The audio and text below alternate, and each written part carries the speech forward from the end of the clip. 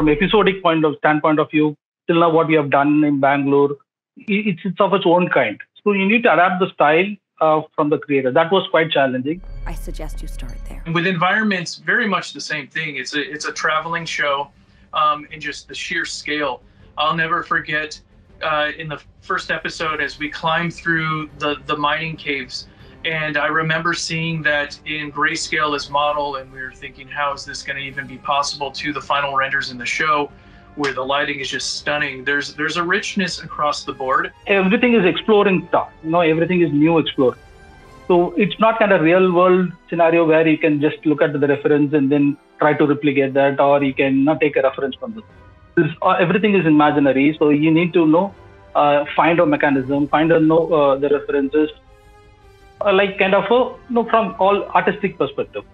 So it's kind of different style to adapt, and that is what the team did a great job if you look at it. So that was quite challenging, but the team and the creators, I think they did a great job on doing this. Disabling gravity. Okay. We study a lot understand the science behind that. And there are some galaxies, gas color is green, and sometimes it can be a different color. So what's the science behind that? So we learned everything, and the gravity and some life forms in some of the planets are not like humans. So there's something different. So now you need to go through the string theories, and you need to go through the black holes to another galaxy. Each episode had a different environments and varieties of FX elements. So with the Nickelodeon creators had to do a lot of brainstorming and finding particular elements references. It will not be everyday references we see over that. So each and every planet are having different kind of behavior and different kind of environments. So even the character also interacting with that. In this particular show, in Star Trek, we used Redshift, where we render everything together as a single layer. There is no, unlike in other shows where we do multiple layers of rendering, here in this show we rendered everything, the background, the characters, the props, whatever you see in the scene, it's all rendered as a single layer. So everything we handled, all the effects and other parts, which was the lighting and other things, the details which we are seeing in the final output, they're all handled in the compositing side. This is a single render, so there is no layers. So we rendered it everything in a one go. And there have been AOVs supporting us to work on the comp. So reflections comes as the way it is supposed to be.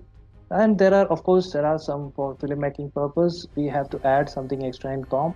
That also we have done. But mostly all the environments are been there with the set. So that helped team a lot. There are a lot of heavy sets involved in this one. So that becomes a main challenge for our pipeline team to handle, and how we give a lighter version of the assets to the animation team and the lighting team, so that their file handling stuff is pretty easier when they work in Maya. For FX part, the Redshift is not supporting wholly. So we had to find a different alternate methods how to FX render elements in Maya output. So basically the Maya output is with DPXR format, and even we have to find do few R&Ds and get the output done, which would match the existing rendering output. So we had to do a lot of R&D in the deep pipeline also. So, and the best part is Redshift is now improving a lot, and it is supporting us a lot in terms of FX. But 50% support is there, and other 50% we have to find an alternate way, and we have to sit and do a lot of R&Ds in the beginning of the project.